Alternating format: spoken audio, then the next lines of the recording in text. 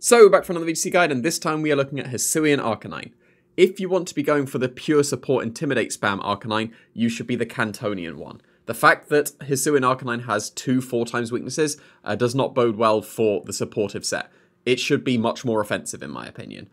The fact that it gets Rock Head as well, on top of having 2 very strong stab moves that have recoil, lends itself very well to the offensive one. Like Flare Blitz and Head Smash having no recoil is fantastic. It's still got a very reasonable attack stat. You've always used Arcanine pretty supportively for the most part, but 115 attack is very, very respectable. It's getting close to Dragonite, and this can do a very similar thing that Dragonite can do. It can go for the Terra Normal Extreme Speed and do loads of damage at priority. And the fact that you get rid of your 4x weaknesses when you go for the Terra, offensively and kind of technically defensively, then that's going to be really good paired with the Extreme Speed. So you're going to be able to do some absolutely massive damage if you don't go for just the priority, because Flare Blitz and Head Smash are going to be so strong. Head Smash, unreliable, but incredibly strong. 150 base power, that's going to KO a lot of things.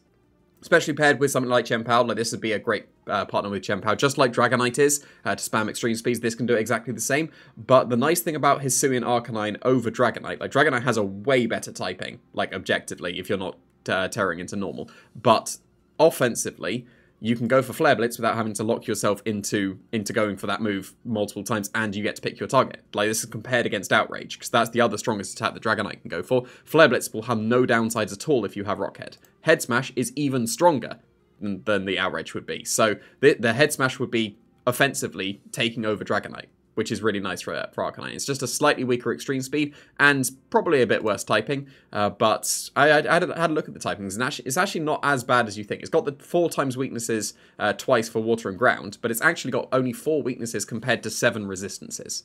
And Rock is actually a good typing to have right now, because against opposing things like Extreme Speed, you'll be able to resist those. Like, not many things can resist the Dragonite's Extreme Speed. It has to be Ghost, Steel, and Rock. Like, Steel and Ghosts are reasonable, but you don't get too many rocks in the format, so Hisuian Arcanine will have a niche over the counterpart in Cantonian because of the Extreme Speed spam as well.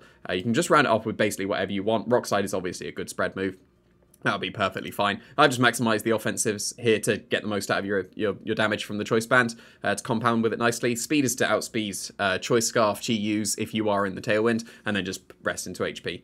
So pretty straightforward with this Choice Band and Arcanine. These are other moves that you can use on Arcanine. This isn't a recommended moveset, these are just alternatives you can use. So Wild Charge would be able to be a super effective hit into opposing Rapid Strike Urshifu's, which can be quite nice. Close Combat is just a strong move and good coverage overall.